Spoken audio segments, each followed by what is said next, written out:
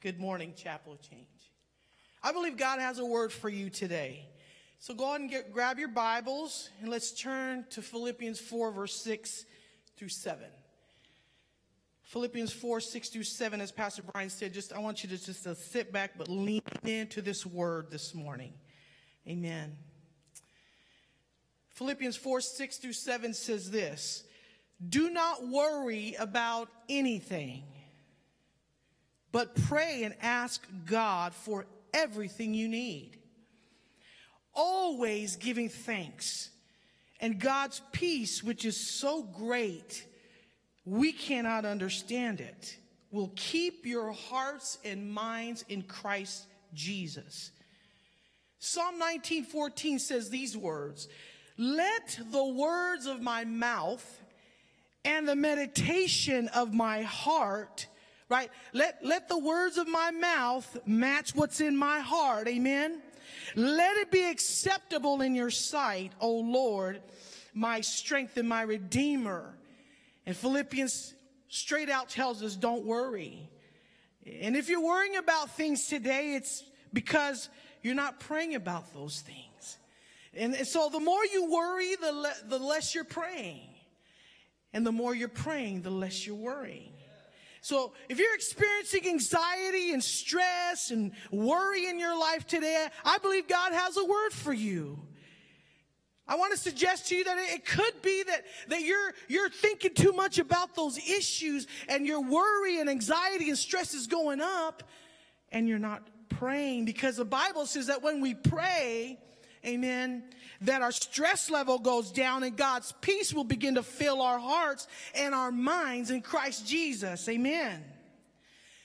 A pastor recently gave a survey to his church, thousands of members, and he basically said, hey, talk to me. Let me know give me a one-word description about your prayer life. And this is what the people said: frustrated, I feel inept, awkward, unsatisfied, I feel confused, I don't understand prayer, or I don't understand how it works. Prayer's a mystery to me, but I want it to be better. I need help. I would venture to say that if we were to give the same survey to Chapel of Change and to our community of faith here, that some of you may feel the same way. If we were to ask you to describe your prayer life in one word, you may use those same words: frustrated. Your prayer life is unsatisfying. It's unfulfilling. It's unfruitful. It's boring. I don't get this thing called prayer. Not all of you, but some of you may feel that way. And let me read this to you. It says in Romans 8:26 in the New Living Translation, and the Holy Spirit helps us in our weaknesses.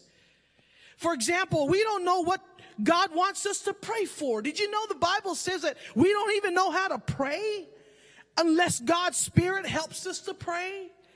But the Holy Spirit prays for us with groanings that cannot be expressed in words. It's comforting to know that when we don't even know the words to say, the Holy Spirit is praying for us to the Father. So we're all in the school of prayer, saints. Whether you're a seasoned saint, whether you just are exploring this thing called Christianity, or you're trying to figure your way through life, or you've been saved a week or 10 years, we're all in the school of prayer. I've never met anybody that has a PhD in prayer. Say amen. Oh, I've never met anybody who says, I got this thing down. But I have met a lot of people who know how to pray the glory down. I have met a lot of people who understand who they're praying to. I have met a lot of people who when they pray, they understand they're praying to God Almighty. Amen.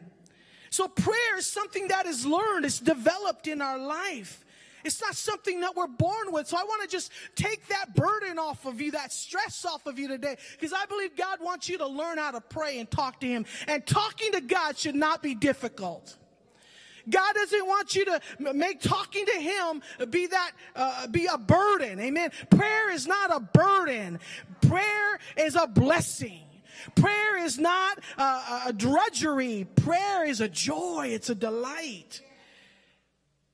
See, prayer is not something that's meant to intimidate you, but it's something that you can learn and develop in your prayer life. And today, I think I'm going to try to go as basic as I can. This will be a reminder for those of you who are seasoned saints, but it'll also be to help some of you who are just coming into the faith.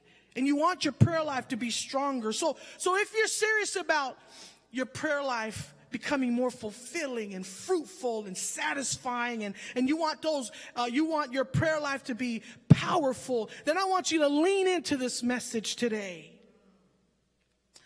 God doesn't want you to feel lousy about your prayer life. He doesn't want you to feel guilty about your prayer life. God doesn't want you to think about prayer as something that's hard and difficult, and it's only for the the pastors to do, and the priests and the people of clergy. No. Prayer is a conversation, and God wants you to learn how to talk and have a conversation with him. You see, the devil knows that if he can get you to feel lousy and unsatisfied and unfulfilled about your prayer life, he can discourage you from even praying. See, if you only prayed when you felt like it, the devil makes sure that you never feel like it. If you only went to church when you felt like it, the devil will make sure that you never feel like it. And if you only sang and worshiped God when you felt like it, the devil makes sure you'll never feel like it. Listen, I don't feel like going to work every day. I don't feel like waking up out of my bed every day, but I get up and I go and get my day started, because we don't live and move, right, just because by our feelings. There's a thing called faith, people. And God wants you to operate in faith. He wants you to push back past your feelings and your emotions. He wants you to get past the emotions and get to the faith part and say, I don't feel like praying, but I will pray. I don't feel like having a conversation with God, but I'm going to talk to God. I don't feel like singing and worshiping, but I'm going to sing and worship my God. Hallelujah. And so I want to encourage you today. I'm going to give you 3 things that will help you in your prayer life. And I'm calling this message the basics of prayer. The basics of prayer. You see, the disciples asked Jesus to teach them how to pray, which is amazing because they saw him raise the dead, right? Open deaf ears, right? Straighten lame feet and legs, heal blind eyes. I mean, some dynamic type of miracles. And then, but they saw Jesus' prayer life, and the disciples didn't ask him, Lord, teach us how to raise the dead or how to heal the blind, or no. They said, Lord, teach us to pray. I think that when they saw Jesus' life, amen, they saw that he had a conversation with his Father, that he was connected to his Father, that God was downloading some things into Jesus. He was giving him clear instructions, showing him where to do, where to go, what to do, and how to do it. They saw this power behind Jesus' teaching and his preaching and the healing and the miracles. And they knew it was through prayer. And so God wants you to have a dynamic prayer life, saints. God wants you to not feel intimidated with prayer. And so the first point I want to talk to you about today, the basics of prayer, is that prayer is personal. Jesus said we are to call God our Father. Now, Jesus spoke in the Aramaic language, and that term Father in the Middle East means Abba, Daddy, Papa. It's a term of endearment. It's a term of love. It connotes relationship, a closeness. You don't call everybody your daddy. You call God. Jesus said, call him Father, which means Daddy, Papa, God, my provider, my protector. Help me, Lord. Now, he doesn't say call him the big man upstairs or the big guy in the sky. No. You see, those terms doesn't connote a relationship. It doesn't express that. But when you say, our Father, my God, my Father in heaven, my loving, perfect heavenly Father who's unlike any earthly father I've ever had or ever seen. You have a good Father. I had a good father, but he was flawed. He was imperfect. He tried his best, but he'll never be my heavenly Father. Your Father God is kind. He's considerate. He's not far. He's not aloof. He's not disconnected. He's close. Your heavenly Father is consistent. I get it. Some of you connect your earthly father with your heavenly Father and you're going, I can't. Listen, God is not anything like your heavenly Father. God is consistent.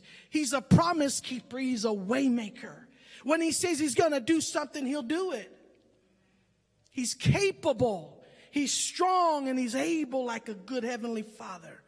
He's loving, he's caring, and he's a perfect Father. So if Jesus said, call God your Father, he's expressing that relationship, that closeness, that term of endearment. I got a question for you. What do you call God when you pray? Do you say, God, hey, big guy in the sky? I mean, the man upstairs? No. Jesus said, call him your Father. Jesus came to show us what the Father is like. And so he instructs us to call him your Father. And I want to challenge you today. When you pray, if you haven't started, call God your Father, because Jesus said to call him your Father. If you're born again, saved, blood washed, and sanctified by Jesus, God is your Father. I challenge you to start seeing God that way and calling him Father. Why? Because he loves you. He's unlike any earthly father. Psalm 103:13 says this, the Lord is like a father to his children. Listen, he's tender and compassionate to those who fear him. He's a loving Father, personal God. Prayer should be personal. It's your Father in heaven that loves you. The second thing is that prayer is passionate. If your prayer life is boring, if it's unfulfilling and unsatisfying, I want to suggest to you that maybe, just maybe, it's because you're talking to God about things that you really don't care about. You're talking to God about things you think God wants you to talk about. You're talking to God about things that you really don't have any interest in. Nothing that draws passion from your heart. Your prayers are stiff and repetitive, and they lack emotion, and there's no fire, because you think you have to try to impress God with your words. You're afraid to say something wrong or something that'll make you sound dumb. Listen to me. God says, talk to me. You're my children. I'm your Father, and I love you perfectly. I want you to talk to me, because prayer's a conversation. I want to hear what's on your heart. I want to know what matters to you. I want to know what you care about. I want to know your dreams, your goals, your passions, that thing that drives passion from your heart. God cares about that. Some of you today are worried about children and your kids, and you're worried about the bills. You're drowning in bills and finances. God wants you to talk to him about those things. What is it that interests you? God wants you to talk to him about your career. He wants you to talk to him about your plans. He wants you to talk to him about your future. He wants you to talk to him about your anxieties. He wants you to talk to him about your health. He wants you to talk to him about your failures. He wants you to talk to him about your sin. He wants you to talk to him about that temptation you're drowning in. He wants you to talk and be passionate and be real. Don't be cute with your prayers. God don't want you to be cute with your prayers. Excuse me, I need to get a drink of water. Hallelujah. Listen to Matthew 11:28. It says this. Come to me. Do you hear that invitation? Do you hear the passion of the Father of Christ? He says, come to me. He's inviting you to come. He says, all who are weary and burdened, and I will give you rest. We're stressed out today. We're living high-stress lives. There's anxiety and worry and fear and uncertainty all around us. But God says, come to him, all who are weary and burdened. He said he'll give you rest. He said, take my yoke upon you and learn from me, Jesus said. For I am gentle and humble in heart. You will find rest for your souls. 1 Peter 5:7 says this, cast all your anxiety on him because he cares for you. Cast all your cares on God because he cares for you. Prayer should be passionate, my friends. Brothers and sisters, your prayer life should not be boring and lifeless and stiff. Amen. Your prayer life should be powerful because you're talking to God about things that concern you. You matter to God, and he cares about you, and he's saying to cast all your cares upon him because he cares for you. Amen. And finally, the Bible says that our prayers should be sincere and simple. What does that mean? What does sincere mean? It comes from the heart. There's no pretense. There's no flowery words. There's no religious jargon. You just talk from the heart. Amen. Simple means being authentic, being real, being gutsy and honest. If you don't believe what I'm saying, you can read some of the Psalms. About a third of the Psalms, David prays these prayers. They're called laments. They're complaints. You ever complain to God? David says, God, where were you when I needed you? David is in the midst of a battle and he's about to lose and he doesn't see God and he's lost, he's confused, he's worried, his stress level is up, and he says, God, where are you? Where are you when I need you? You ever talk to God like that? That's real, that's gutsy, that's honest, that's authentic kind of prayer. I guarantee you pray like that, your prayer life will not be boring. Your prayer life will be honest and sincere and simple.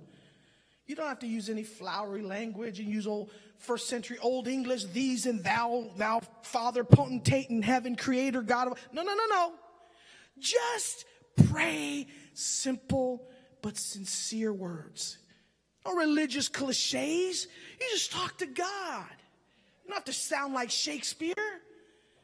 Sometimes the simplest prayers are the most powerful prayers. I remember in the Bible when Peter was walking on water and he began to take his eyes off of Jesus, right? And he begins to sink. Peter didn't have time for a flowery prayer. He said, help! My brothers and sisters, that is a prayer. Help me, God. Drowning in this temptation, I don't know how to handle this. My heart is full of lust. God, help me, Lord. God, I got an overeating problem. Help me, Jesus.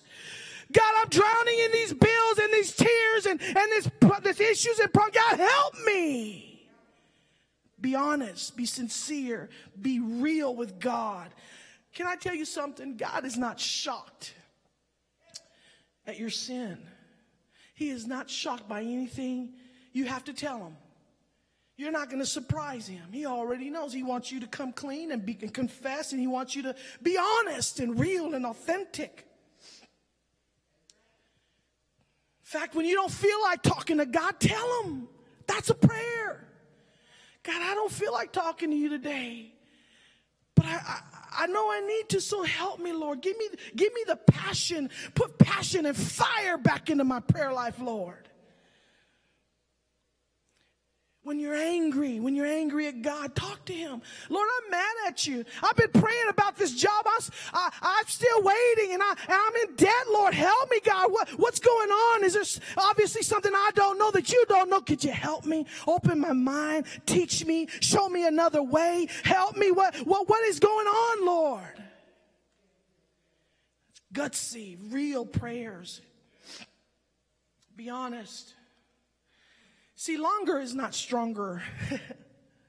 You don't have to say a bunch of words.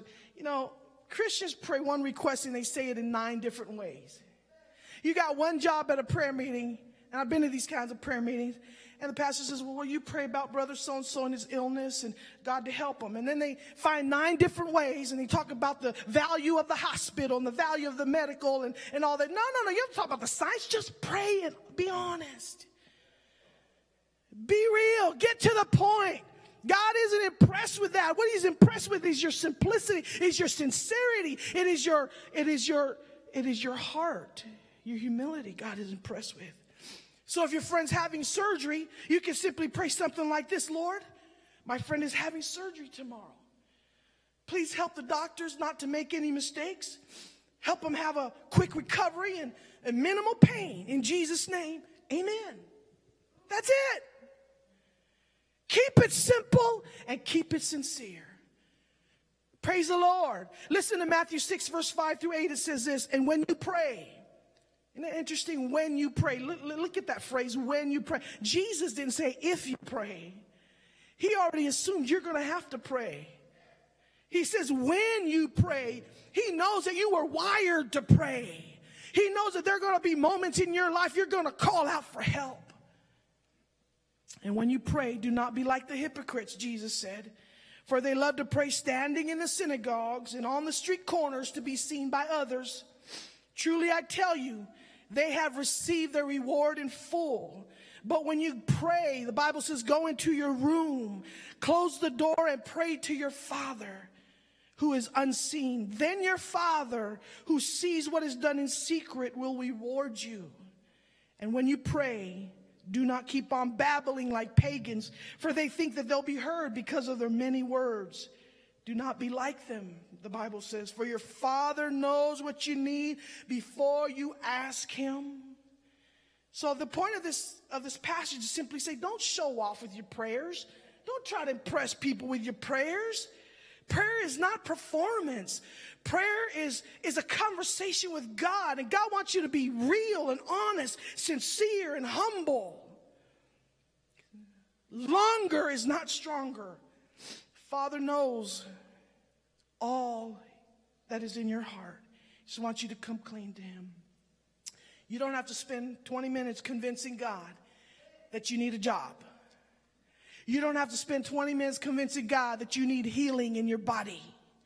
You don't have to spend 20 minutes convincing God that you want to serve him and you want your prayer life to be powerful and fruitful and satisfying. Today I want to encourage you. The Bible says in Hebrews 10, chapter 10, verse 22, it says these words: let us come near to God with a sincere heart and a sure faith, because we have been made free from a guilty conscience. Let me read that again. Hebrews 10:22. Let us come near to God with what?